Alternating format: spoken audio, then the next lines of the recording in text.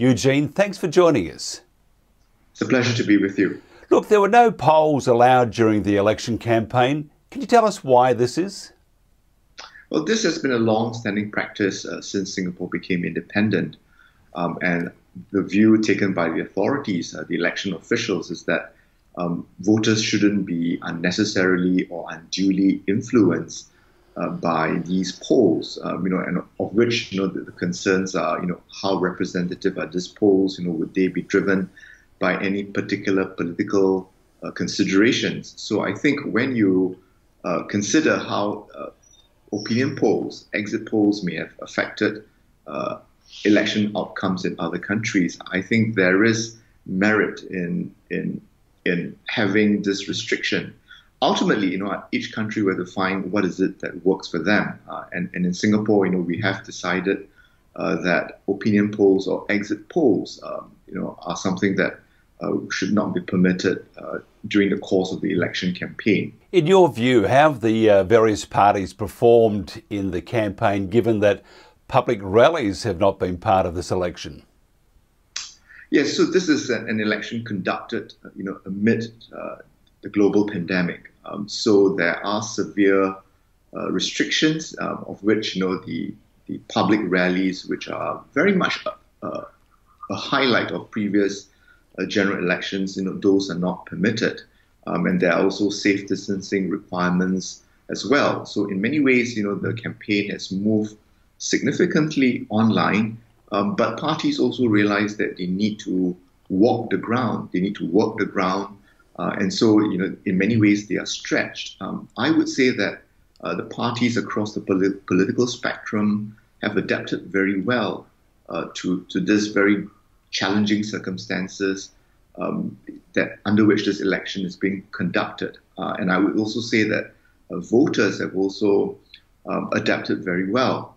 Many of us have gone online. Many of us are following the discussion. The authorities have also provided for more free-to-air TV airtime, for candidates and parties to share their campaign messages, their manifestos.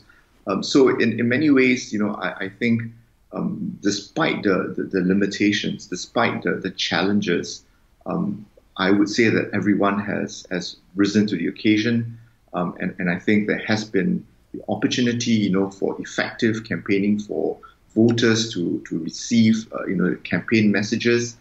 Certainly, we all miss the physical rallies, but here we are, we are where we are, and we just all have to adapt.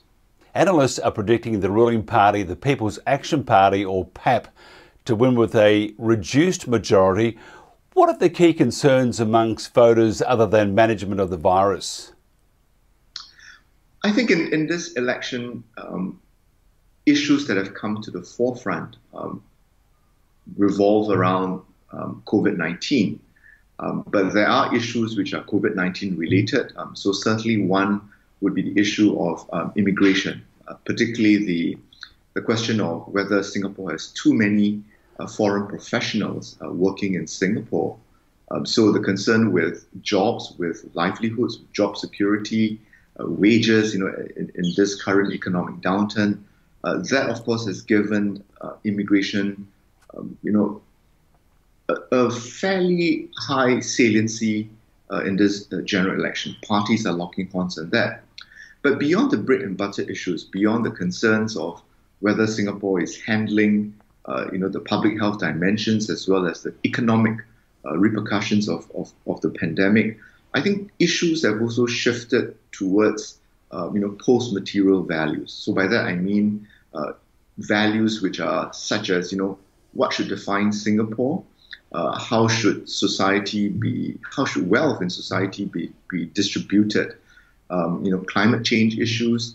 While these issues have different amount of traction with voters, I would take the position that in many respects, these are some of the issues, that voters have been captivated by. And there is also the question of, whether a one-party dominant system in which the ruling People's Action Party, in the last parliament, they held about 92% of all elected seats. whether that sort of arrangement would continue to be good for Singapore in the short as well as in the long term.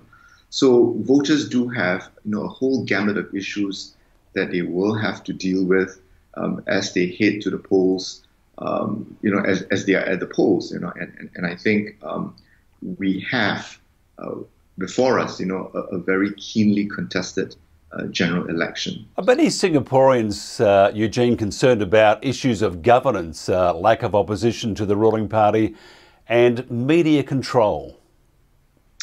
I think they are, although I wouldn't say that they are the sort of issues that will be game changers. The concern with governance, right? So the question of whether a one-party dominant system will ultimately work for Singapore, I think that has come under a lot of scrutiny in this particular general election. But what is also useful to bear in mind, even as voters, question and consider, the sort of governance framework, in terms of the balance between the ruling party and the opposition parties, is, the view among voters that yes, a healthy and credible opposition in Singapore's parliament is part of the whole process of getting the system of checks and balances to work. But the Singaporean voter would also want the opposition to be a credible one. So they are not going to vote the opposition for opposition's sake. And by the same token, it would also mean that if you have an opposition candidate or a slate of candidates for a particular constituency, that demonstrates that they are deserving, then I think voters would be certainly be inclined to support them. Notwithstanding, the fact that the ruling party has generally, done a good job in running the country. Although of course, there will be differences to that view. In terms of issues, such as social inequalities, the question of whether the government can be more responsive to voters' concerns. So again, this election will also reflect some of those concerns that voters have. It's really interesting just thinking about the US elections or the elections in Britain or Australia, even New Zealand. It's the contrast. You couldn't get a greater contrast between Singapore and those countries that I mentioned. I mean, look at the US. It's almost like world championship wrestling, isn't it? Yes, I think Mike. Each country has to find what is it that works for them, and I would say that no electoral system is static. So over time, there is the need, for electoral systems, if they're to remain relevant, if they are to be seen to be free and fair, that rules will also have to evolve. So in the Singapore context, for example, we have for the first time, televised debates in English and in Mandarin, partly to account for the fact that there wouldn't be fiscal rallies. We also had for the first time constituency political broadcasts. So this is where candidates for the different constituencies, would have the opportunity on national TV, to share their plans and proposals, and certainly, the opposition parties also took the opportunity, to criticize the ruling party for, a variety of issues. I think in Singapore, we don't look at politics as a sport, in which there is a fair amount of very personal attacks and all. That is not to say that this hasn't happened in Singapore, but I think it certainly did, create some amount of unhappiness, whether the attacks were seen to have originated from the ruling party or the opposition. But I think it reflects, an electorate that is maturing. And obviously, Singaporeans have the opportunity to compare our system, with that of Australia, New Zealand, the US, or the UK. And I think ultimately, we will see the electoral system evolving with time and with circumstances. Prime Minister Lee Hsien Loong's younger brother joined an opposition party but did not contest. Do you think his involvement in the Progress Singapore Party gave them much of a lift? I think, certainly to some extent. So you have here, the younger brother of Prime Minister Lee Hsien Loong, the youngest child of the late Prime Minister Lee Kuan Yew, and for Mr. Lee Hsien Yang, to be a member of the opposition party, to campaign on behalf of, an opposition party that was established, primarily because the leaders took the view, that the ruling party is no longer the same ruling party that Lee Kuan Yew founded. I think that, would make voters pay attention. But it still remains to be seen, what sort of impact his involvement in the campaign had been. He has been very prudent, not to talk about the dispute that he has, with his elder brother over the family home.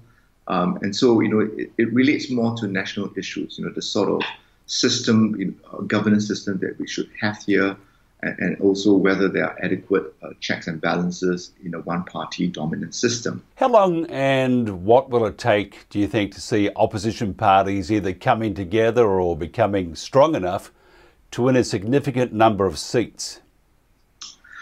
No, Mike, I think it's a question of whether, of when, rather than whether. So the bigger question is, the sort of pace in which we will see, the opposition winning more seats, and Singapore developing into a two-party or a multi-party parliamentary democracy. I think it's really crucial for the opposition, to consolidate. At this point in time, we have 10 opposition parties, seeking votes in Singapore, and I think for a small democracy of only about 2.65 million voters, that is probably way too many parties. But the Progress Singapore Party, the party in which Mr. Lee Hsien Yang is a member of, if they do well in their first election, in this particular election, then I think we might see a further consolidation of the opposition ranks. We have the leading Workers' Party. The Workers' Party is the leading opposition party in Singapore. And if the Progress Singapore Party were to make significant inroads, then I would say that that could render many of the other smaller parties somewhat inconsequential or perhaps even irrelevant to the political landscape. And I think that's where we might see that consolidation. But the current system as it is, with one party being significantly or overwhelmingly dominant, is something that Singaporeans are beginning to question for a variety of reasons. It's not so much that the system is breaking down, but the question of whether governance can even be better, whether it would be too risky, to put all the eggs, in one basket.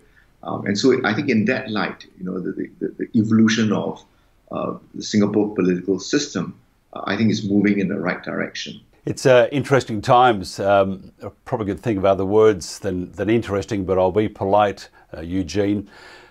Great chatting with you. Once we're allowed to fly and come out of our Australia jail or Queensland jail or the United States jail, would love to be able to pop over to Singapore and see your beautiful country and enjoy the wonderful people. Eugene, thank you very much. Well, thanks, Mike. Thanks for having me.